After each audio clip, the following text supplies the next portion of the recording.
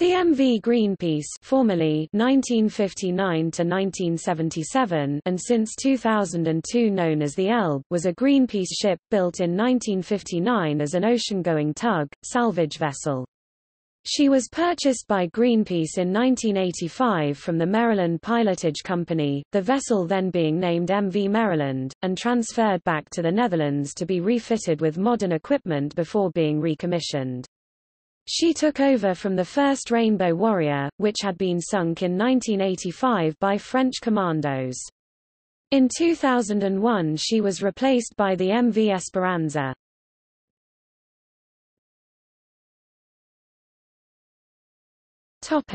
Career. During her 15 years of service with Greenpeace, the MV, or Black Pig as she was known by her crew, circumnavigated the globe several times, participating in numerous campaigns.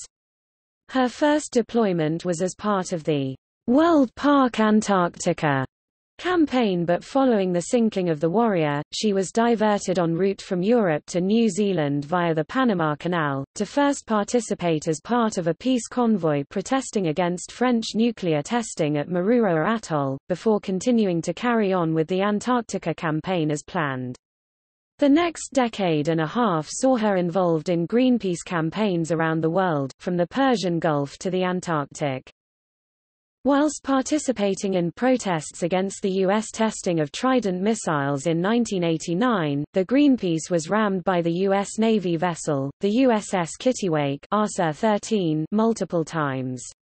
In late 1993, crew aboard the ship exposed Russian ships dumping 900 tons of liquid radioactive waste into the Sea of Japan.